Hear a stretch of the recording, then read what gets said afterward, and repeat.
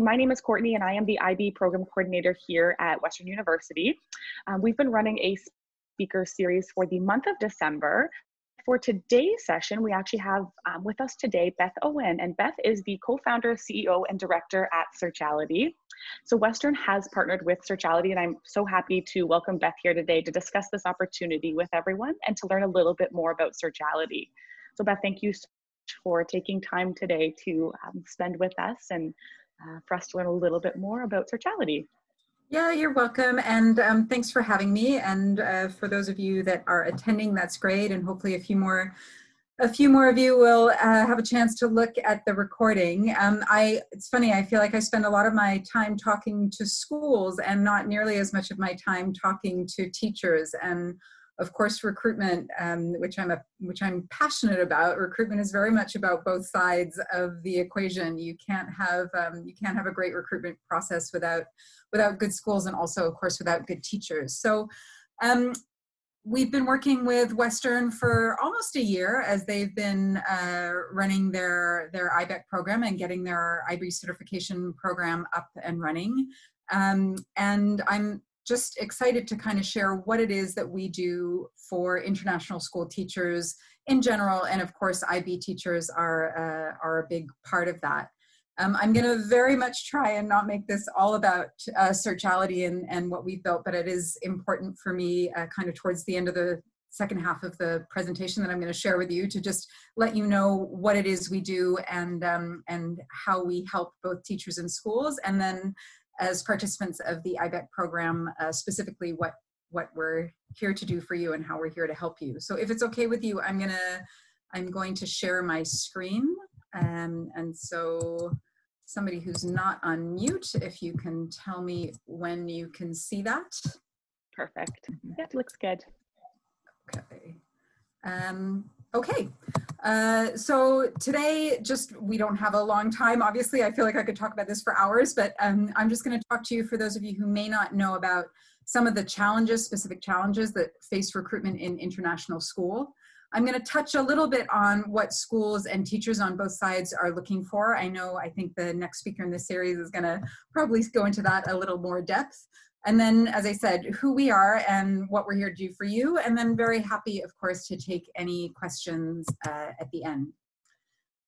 So international school teacher recruitment today is, it's different to what it was 40 years ago. It's an extremely global and mobile workforce. We have these fabulous examples of the Australian who's teaching at a British school in China who decides to move to Brazil, and, the complications that are around that. How do those people find each other?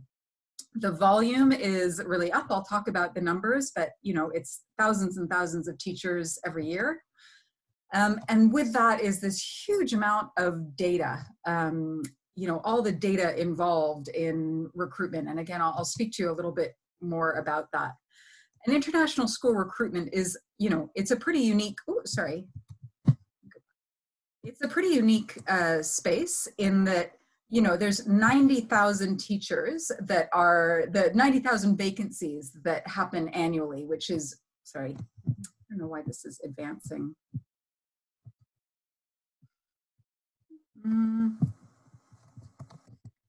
Not do this in the rehearsal. I don't know why it is. Always the way. Always the way. I'm just going to pause it and see if that helps. So yeah, there's 90,000 vacancies which come up annually across all the schools, and that's roughly, it's a little over 150 international schools, 150 countries that have with international schools in them, and it's almost 10,000, in fact now a little bit over 10,000 international schools that are competing for that school of staff. So these are pretty big numbers.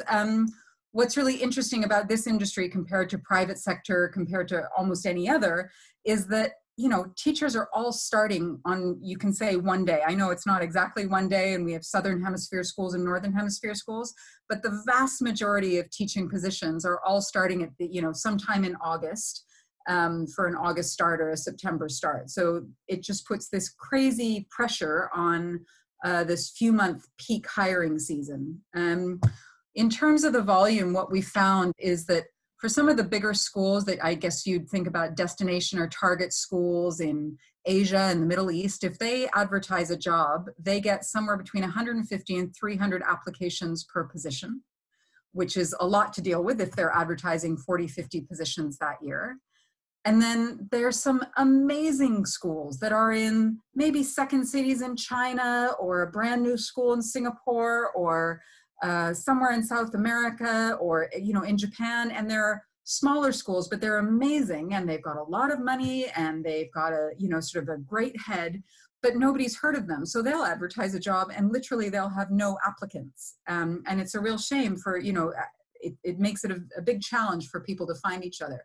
I've just put at the bottom there, it's also a little chart showing the growth in this. So ISC projects, and that's the International Schools Council, they project that by 2027, so that's now only 7 years away, there's going to be nearly 1 million teachers staffing international schools around the world. So these issues of scale are only going to get bigger. It's a huge field. And so now in 2020, what is it that schools are looking for when they're hiring a teacher? Of course, there's the foundation of kind of qualifications and experience, and I'll talk a little bit more about that. Really important to schools at the moment is cultural fit, and with that comes commitment. I guess what I mean by that is, they don't want to, of course, an initial contract is 2 years generally for international school teachers. They don't want to be replacing teachers every 2 years. It's there's a huge cost, both financially and time and whatever. So they're looking for teachers who are going to come and stay for, 4, 5, 6 years is really the optimal time. So they're taking a bit of time right at the beginning at recruitment to make sure that it's a good fit on both sides. They're looking for references. There's nothing kind of more critical in some ways. Of course you need a teaching degree and certification, and some of those qualifications are important, but no matter how well you interview, what your last employee says about you, what your last head or head of department, what that reference says is really critical for schools. And then finally, it's this little value add piece. So what are you going to bring? And I don't mean, I don't mean they're not trying to get every last kind of drop of blood out of you or anything, but it's really, they want, teachers are people and schools are communities and places. So, are you going to come? Are you going to run a play, or, a drama club, or are you going to, help coach a sport, or, run a spring fair, or, what's your passion? What's your interest? Are you going to start a surfing club? Are you going to, what are you going to join? What are you going to be part of? So international schools are incredibly important kind of bedrocks in a lot of overseas communities. And so that value add that teachers bring is really an important part. What should you as a teacher be looking for? And I have these conversations all the time. It's funny, many of us, if we're looking for jobs, and teachers, it's very, I feel especially true, is really focused on, will I get the job? Are they going to like me? Are they going to want to hire me? Can I get the job? You really need to remember as well, this is a big decision for you. You're going to go and live and work somewhere for a few years, and you want to be happy, you want to be fulfilled, you want to feel valued. So what should you be looking for when you're doing the interviewing, if you will, from your side of things? It's becoming more and more a catchphrase among schools about looking after teacher well-being. And when you're speaking to a head, to ask them kind of what are or whoever you're interviewing with, how important is teacher well-being in their community? It's all very well and good for you to give everything you've got, which you're going to do for the job, but are they going to look after you as well? And, heads at good schools, and it doesn't matter how big or small, they do have a program, I guess, for looking after teacher well-being. Salary is the obvious thing, and we can see in the reports that this is the most important, this is one of the most important things. You just have to, it can get very complicated when you're looking for and interviewing at international schools, because, do they pay your salary before tax or after tax? Maybe the salary looks low, but all of a sudden, if you look and see that housing and flights and health insurance and all kinds of things are given as kind of in-kind benefits that actually, you know, a lower salary isn't that low after all when you factor all of those things in. If you're a teacher who's going overseas, working internationally with children, of course, you know, having free tuition, which is what a lot of schools offer for teacher kids, is a massive benefit. So it's really important to kind of have an understanding about what those standards are. And if you're looking for your first international school position and you're not experienced in this, I strongly urge you to get some help from somebody who's sort of on your side and a little bit of unbiased and experienced help for you to help guide you through the process, because some schools pay in local salary, which can be confusing. Like I say, there's always taxation issues. You have to be careful if you're coming out of Canada about what that means for your Canadian income tax. It really can get complicated. So sort of, yeah, be very informed when you're starting to look at those types of things. And then I mentioned this on the school side. It's also really important on your side as a teacher that you're going somewhere where you have a good cultural or philosophical fit. You know, coming from an IB perspective, even if a school might not be an IB certified school in all 3 programs, and you're still happy to go and work there, make sure it's an inquiry-based program, that their curriculum is going to be something that you can invest in and be passionate about, and you know, that you're going to be able to use your training that you've received and really teach in a way that you believe in. And just as well, you know, sort of how the teachers, what's the culture among the teachers, the culture among the staff and families at the school. It's, you know, it's a really good thing to look into. And one of the best ways to find out about all of this is to use the school reviews process. There's some great sites out there, tests, and the ISR, the International School Review site, have really up-to-date, solid reviews. And it's nice because there's a balance in those sites. Sometimes you can go to review sites and you know, it's sort of very one-sided and squeaky wheels, but there's some very, very good balanced school review sites, which I would strongly encourage people to use. So when schools and teachers are looking for each other, how on earth do they find each other? And again, schools are a kind of special place. So, you know, if you're out in the general world of recruitment, on the bottom left there, you have sort of LinkedIn and Monster Jobs and Indeed and, sorry, gotta do the same thing. You sort of have general job finding sites on the bottom left. Those are okay for schools and teachers, but not great. Guardian Jobs has a lot of good ads, and depending on the countries, some people use Monster and LinkedIn. If you worked in the private sector, like I've done a lot, on the right-hand side at the bottom there where you see that little pig is White Truffle, there's some really great platforms to help you find a good job in whatever field you might be, computer engineering or legal or financial services. But that hasn't really existed for schools. Up on the top left, those are probably some names that are familiar to you: Search Associates, Teachaway, Teacher Horizons. If you've been looking for international school jobs or done any recruitment in international schools, those are some of the more traditional, I guess, options for schools and teachers to find each other. Those are probably the big ones. But they're quite traditional sort of job boards and recruiters. So either ads are posted that teachers can apply to, or there's sort of services that you can sign up for and put your CV up, and schools can use them to search for candidates and search for kind of suitable CVs, but it's a pretty manual process. And then where I've put Searchality is up in the right-hand corner, because there wasn't really, the reason that I started the company is because there wasn't really anyone doing this when we started this a couple of years ago, which is to take that kind of specialized approach of using a platform and using technology to really help the search process. I'm going to play a little video for you. It should take a couple of minutes. I'm hoping the sound is okay. I tested it, but anyway, apologies if it's not, but even without the sound, it should be okay.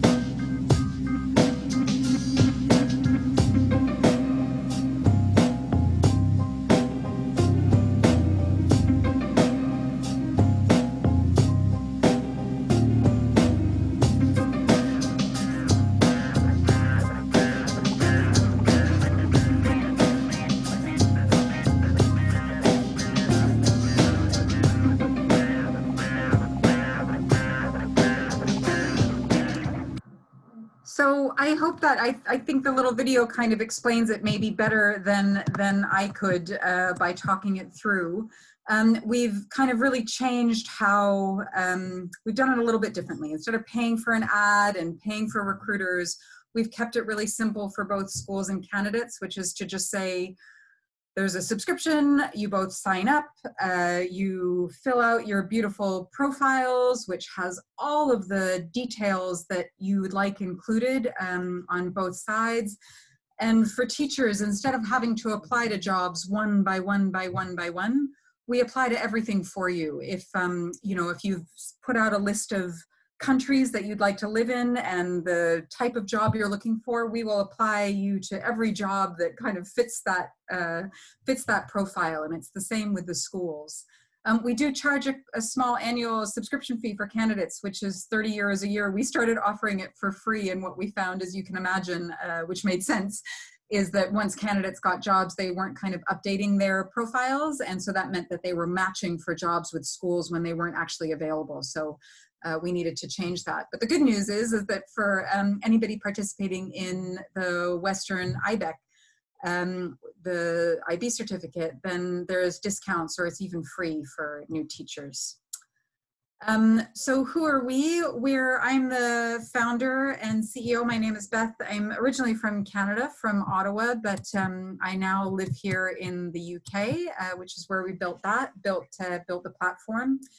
My co-founders, Paris and Allison, they are now based here. They were based in Dubai for the first few years that we were doing this. And then I have a couple of former school heads on our advisory board who've been very helpful in both getting the platform built and then also helping our schools with adoption. So our team is long and deep in international schools. It's been certainly part of my life for 20 years. I both attended international schools, my kids attend them, and my husband is a career international school head as well. So this is something that I'm very passionate about, because recruitment for schools feels like a problem for which there's a growing need for solutions. So I'm going to stop it there, I think, and I'm very happy to take questions. I hope all of that was clear. I feel like I've just been talking and talking. So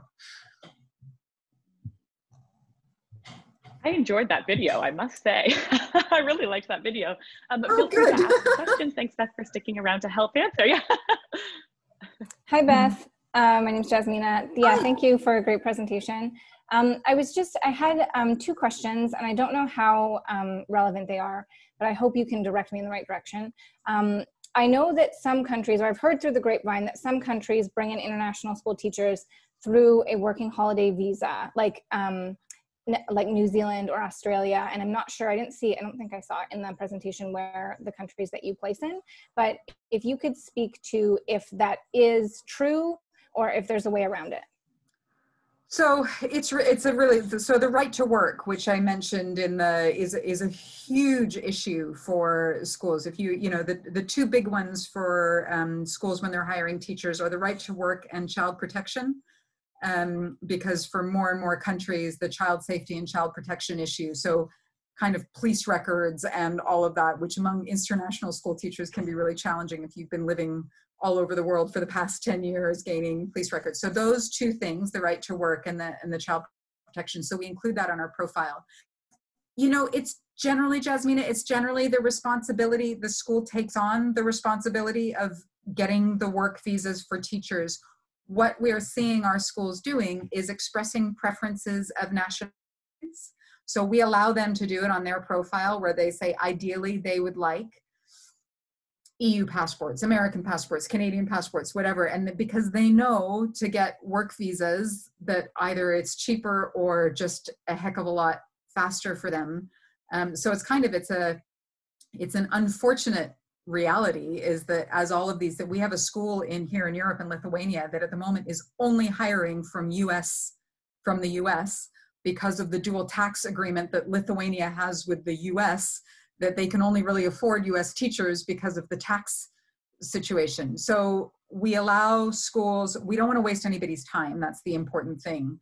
If the fact of the matter is that a school in Australia or New Zealand can only hire from Commonwealth countries or could only hire from certain passports, we at least want them to state that up front so that applicants aren't wasting their time applying for a job that they're not going to get.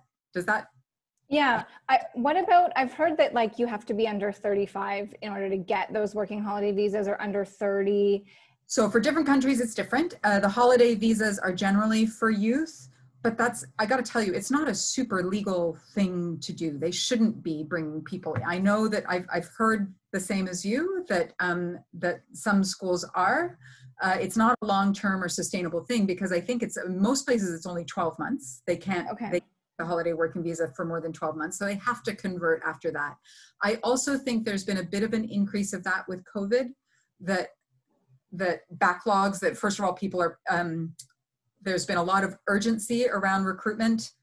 Teachers have either not been able to meet their contracts. So imagine a teacher was hired to go and work in Singapore and then all of a sudden they can't get from where they were to Singapore and they have to say, I'm really sorry, I can't accept that position. And so the school in Singapore is saying, oh my gosh, I need somebody urgently.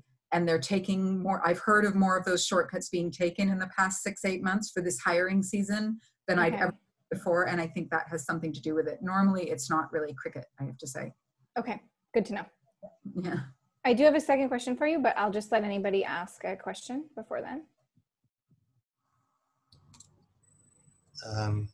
Perhaps I could ask a question which maybe leads on from the previous question. I think a lot of people studying the course are in Canada looking for jobs outside of Canada. But what about people that are outside of Canada wanting to go to Canada? How, any advice or information about that? So I'm going to pass that one to Courtney because I don't have, we work primarily with international schools as opposed to schools in Canada. So I don't know, Courtney, are you guys placing people in schools in Canada? So our program in particular is not, but we do have many IB schools in Canada. Damon, what I'll do is I will reach out to one of our instructors. She's worked domestically and abroad, and she can provide you a little bit more context around maybe her experiences working in particular schools within IB in Canada. But we do have many Canadian schools that do offer IB, so that is a possibility. Yes. Thank you. So I think go ahead, Jasmina, if you had your second question. Thanks.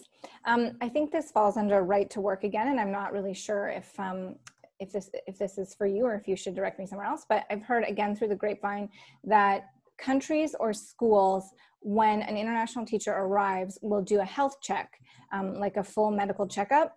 And I'm not sure if that's true, and I'm wondering what they're looking for or not looking for. So it's a really interesting one, and it's actually in, if you sign up with us, you'll see that we ask to take a little health statement because so many countries do look for it. And so I lived in Vietnam and Indonesia, and for 15 years I went back and forth across those two countries. And in both of those, we were required to get a health check in order to get a working visa. It's an interesting one. So they're looking for communicable diseases. They're looking for tuberculosis. They're looking for HIV. They're looking for, you can look to see, I don't know what the Middle East also requires a health check. There's very little that will invalidate you except for something extremely serious. Which you're supposed to declare, but it's essentially, for us to continue to get our work visas in Vietnam every 2 years, we had to undergo a health check, and it's really just to make sure that, that we're not bringing anything into the country. I think, like anything else, a foreigner working in a country is taking a job from a local person, if that makes sense. So there's several things that we need. We need the degree, we need the health check, just to make sure that we're not taking a job from a able-bodied person. So yeah, you can Google for the different countries. Thailand has one, many countries have one, not all. China definitely has one, not all countries have them, but you can look and see what those requirements are if you have any concerns about it. And the school, by the way, the schools help with all of that. Okay, yeah, that's wonderful. The last two places where I worked was China and now in the Middle East. And when I went to China, it was a full day medical check from top to toe, including sonars, and it was quite unbelievable. And it's pretty cool though, right? Well, you're just sort of hoping that they don't find anything by surprise, but you're supposed to do a medical check before you go there, and you're supposed to send forms that you've been checked, so eliminating that. But in the Middle East here, we had blood tests, and I think they're checking mainly for HIV, but we had one colleague that was actually sent home after 3 days, and he tested for hepatitis. And he said he's had it for 25 years, and he's worked in other places, and no one ever mentioned it. And he came here, and he was actually sent home. He subsequently went to Cambodia, so I guess there they don't test for it or don't mind it. But yeah, a lot of the places are doing these health checks. Before I worked in South America, and there was nothing. Okay. Well, thank you both, Beth and Damon. All right, well, it's 1 o'clock. If we don't have any other questions, or feel free to ask any of those last minute questions that you do have. I will also say as well that our next session is on Tuesday, and that will be with Dr. Glenn Odland. So Dr. Odland has been has led schools both in Canada and Singapore. He was a head of school, so this is an opportunity to maybe get some tips and tricks and advice from someone who did do the hiring and maybe what he was looking for. And Damon, he would also have contacts as well with IB schools in Canada, so that might be a great one to attend as well for you. Thanks everybody for attending. Thank you, Beth, so much.